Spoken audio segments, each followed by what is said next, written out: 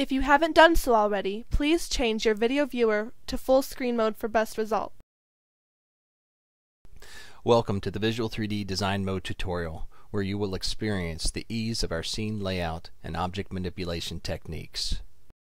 What you are seeing now is a short preview of the Lost Isle demo scene, which is included in the most recent Visual3D beta release.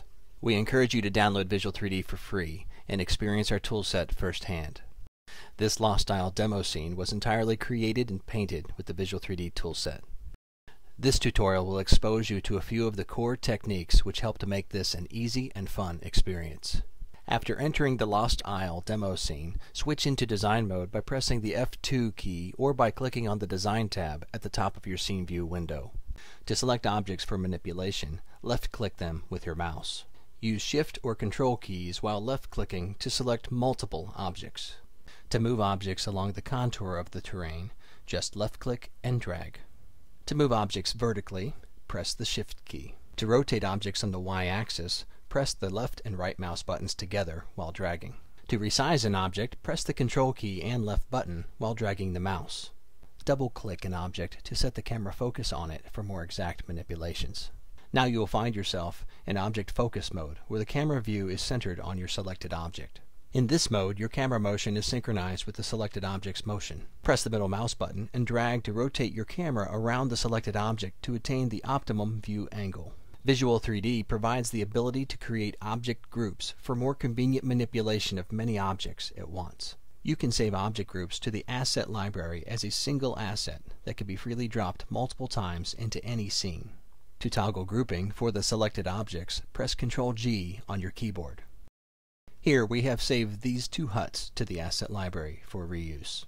Now we are dropping into the scene multiple instances of these two huts to demonstrate the convenience and ease of using object groups. Now we will employ these techniques to create several stacks of barrels. The green lined box you see here indicates that these barrels all belong to the same group, which enables you to manipulate them in unison.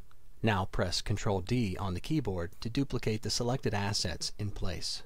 Now move the duplicate objects by clicking and dragging on them. We again use Ctrl-D to duplicate the barrels to create two more stacks just like it. Again, we use Ctrl-G to merge these barrels into a single group, which can then be saved to our asset library for reuse. Notice how these barrels are now manipulated in unison, and yet each column follows the contour of the ground independently.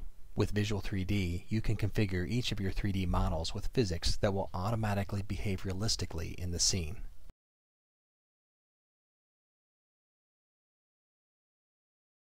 Notice how these barrels are all pre-configured with an appropriate shape and mass, which now behaves realistically in the scene.